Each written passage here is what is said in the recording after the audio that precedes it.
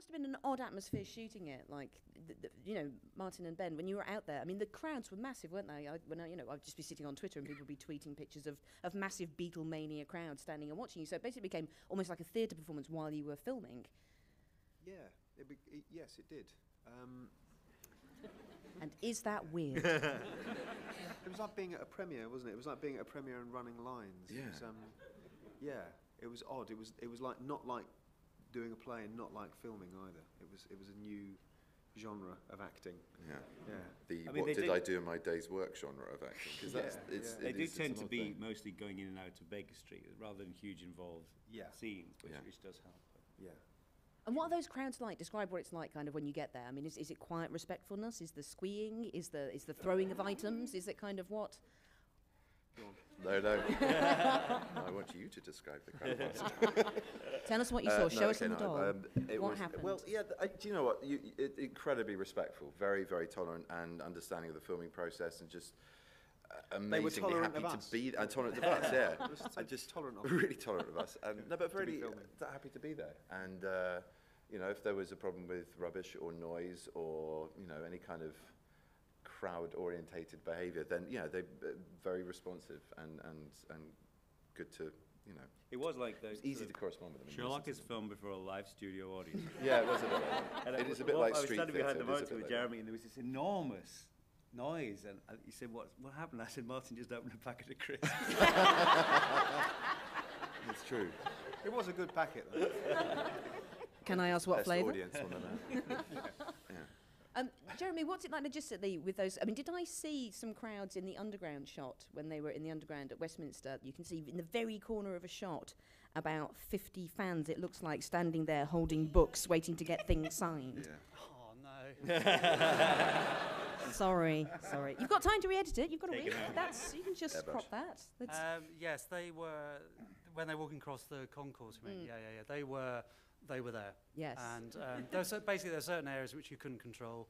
London Underground, you're allowed sort of 6 people at any time as your entourage, I think, going through public spaces. Is that on an Oyster card, or is that just some kind of... Well, no, they don't go through the gate because we didn't actually have an Oyster card on us. If you see that, we turned back. So there were occasions where, but everyone was completely cool and turned their back or, you know, accommodated us. So it was actually quite easy from that point of view. Are any of the underground crowd here? Did anybody recognise themselves in that shot? Oh, stop saying that. Sorry. I think in fairness, it was just they were coincidentally there. Sorry, no, I thought it was lovely. Series 4, thanks. No, it's Sorry. good to get the audience in the show. That's called a mistake. It's like it's like the Muppet Show, you know. You just turn around, you see the audience, and then you go back to the show. It's nice, it's interactive. The review just gets better and better. Good. Like the Muppet Show. 2 years in the making. Look, they could have got professional journalists to do this. I just bust security in, and I'm coming to ask what I want to ask. They have been dealt with, though. They will not be appearing in the back of any more shots. They've done their bit, that's it. They need an equity card now. So how long ago did you know what was going to happen then? Because when we did the last premiere here, you were going, right, we're going to have to start working now before the machinery gets rusty. Presumably you knew what was going to happen next then. Did you do all of the last series knowing what was going to happen in the next series? We knew how... we started, the very, very first thing we thought about doing this in the second series was how we were going to end it, which was the impossible death, followed by the reveal that he was definitely alive. So we knew exactly, then we had to sort of work out how to do it. And that was a long and difficult process, and we got help from people and all sorts of things. And very much helped by the geography of bars, because you actually wouldn't see the body hit the pavement. We were going to do it as a trick. It's a 2-stage trick, isn't it? There was going to be a sort of platform, like a washing, window cleaning platform, which Sherlock would hit, and then another body would drop out of it. This is an old trick. Like That's actually why there is a reference in the newspaper to a refit of Historic Hospital. And then we changed our minds because Toby Haynes, who directed Reichenbach, said the ambulance station is at exactly the right level. We don't need an extra thing. So that's how that came about. Oh, that's nice. Little ones. And can I ask, in that plot, is that actually a feasible plot? Is there a tube station called Sumatra Road Station, that we could actually blow up Parliament with? Because, I mean, there's that danger when you're coming up with these great plots, that you're actually laying the seed for mass destruction. The giant rat of Sumatra. The Sumatra Road is in West Hampstead. It's a little off Westminster, alas. But I couldn't resist it. But there is a station in Hampstead called Bull and Bush, which was never opened. They built the platforms and the stairs, and then no service building. That's what inspired it. But I love the Tube. I've always loved the Tube. That's where it came from. A determination to put the Tube in. No, well, it is a love story to London as well, isn't it? Kind of like, the whole show is just kind of, is shot. Isn't that shot of Parliament blowing up amazing? Yes. That's great. But in all the trailers, it doesn't matter. So good. It wasn't that easy because you just had a knee operation, hadn't you? And to get down to the thing. It was only 130 steps. Yeah. I suppose you were just too tired to notice those people in the back of shop. No, I was actually too late. They'd all gone. Well, I got to the bottom. Exactly. So it's a love story to London, but it's also obviously about the people, and there's some notable new additions to the family and cameos. First of all, keeping it a family affair, we've got Mary, the introduction of Mary. I think everybody is very much loving Mary.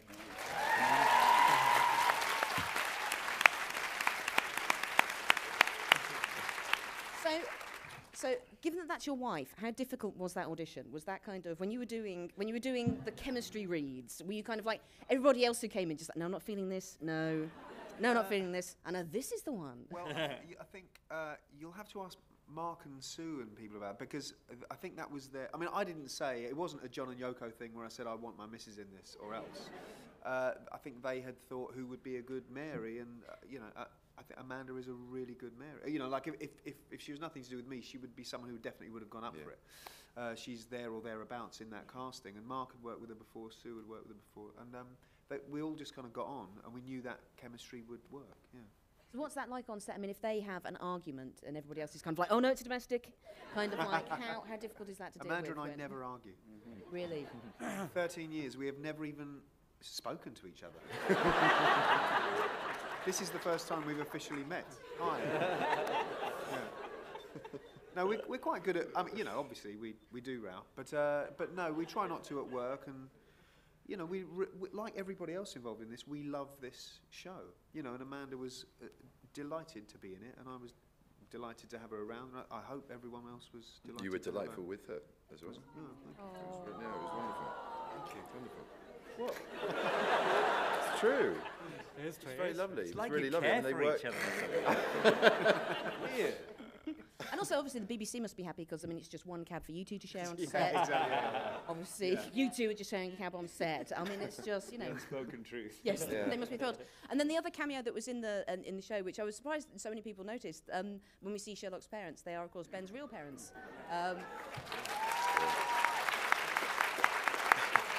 Try sharing a car with the two of them. It's a bigger car. Yeah, I nearly cried watching it, actually. I'm so proud of them. And I'm so proud of the reaction they got as well. They're brilliant in it. And again, I think they're perfect casting as my parents. It's worth saying, this is really the first time we've sort of gone beyond. I don't know if Sherlock Holmes' parents have ever been shown in a version, and it sort of felt the right thing to do in the third season, to just be even cheekier. Because and why not, And we've had this idea for a long time. They're a bit like the Sherlock and Mycroft are like Niles and Fraser Crane, and they have very ordinary parents, really, who are just lovely people. And actually, Sherlock is more likely to be the product of a loving home than a broken one, in a strange way. He's been sort of slightly indulged, I think. Very confident, yes. So what was that like on set? Were they just there for one day? Was it kind It was of like... wonderful. I mean, it was kind of nerve-wracking. I mean, they are, they're equity card-carrying members, but it's just it's nerve-wracking because they're actors and they get nervous as well, and yet they were brilliant. They hit home runs and they were fantastic. And just it was lovely. It was really, really nice to have them on set. Yeah. We did the Baker Street scenes quite early as well, so I think everyone was a little bit sort of tense. It was getting back into it again. But yeah, it was really gorgeous. It was a very special feeling. So the show is now global now. I mean, I think we're all aware of how big it is. I was reading how huge it is in China, and you have a Chinese nickname there, Benedict, apparently. Yeah. What is your Chinese nickname? I've got a couple. One's curly hair, which is that, and the other one means something like a bit of a dickhead, but he's a nice guy. Thanks, China. Translate, please. Yeah. No, literally, that is pretty much what it means. Wow. Apparently, it's curly foo. Curly foo. Curly foo, yes. And What does foo soon, mean? Curly Foo got married. Never stops working. Martin, do you not have a Chinese nickname yet? You do. No, I don't think I do. Do I? Fashion. Fashion. That's what I've been told. Really? Fashion. Isn't that exciting? Apparently That's so yeah. exciting. Wow. I get- Okay. That's like a Bond villain. It's called Fashion. Just Fashion. I know, it's so cool. Just a one-name nickname. I'd like that, please, man. China. Like Lulu. I get sort of a dickhead and then a qualifier, but he's all right, and Martin gets fashion. Martin, I've do got you a way like to go. fashion? Because I mean, obviously, you know, this is one of those times where we can just put messages out there, and if you don't like either of your nicknames, you can just say, "I'd like to work." In the same way that when China what to do. yeah. Yeah. Good luck with that. Yeah. Fashion's all right. Fashion's okay for me. Yeah. That's all right. Yeah. No, I like. I'm just saying. Do you these like are the yours times. though, Ben? I Could yours love be shorter? Oh no, I love it. It's me in a little glass of water. Mine could be one word. Let's talk about the fan club of the empty hearse in the show, and the depiction of them. Is that a loving thing? Is that you love those fans? Totally That's a cheeky little wink. It That's is. a kind of. I mean, it's the same sort of thing. That knowing how big it's become, you can't not address it. And we'd started really with Kitty Riley's character in Reichenbach. You know, she actually introduces wearing the deerstalker, and it was it's a sort of, you know, illusion between reality. But it's about Sherlock becoming as much of a celebrity in the real world as he is in the fictional one. You know, so it was just a sort of way of doing that, and then this idea that Anderson, who, as you see by the end, is like Inspector Dreyfus in the Pink Panther, has lost his job and his mind, really, because he's become obsessed and guilt-stricken about what he's done, that he might actually put together a group which is trying to work out theories, which in a way is a bit like people have really done. So it sort of all comes together, really. When we were filming it, though, at the same time we were filming it, outside your trailer, do you remember there was a little empty hearse group, weren't there? With deerstalkers on. That's true. Exactly. Yeah, Wasn't it? yeah. I remember. Literally that moment where the unit base was, you could look out and they were just there in the deerstalkers. It was just like actually we didn't have enough of them for the shot. No. We should have asked them to come down.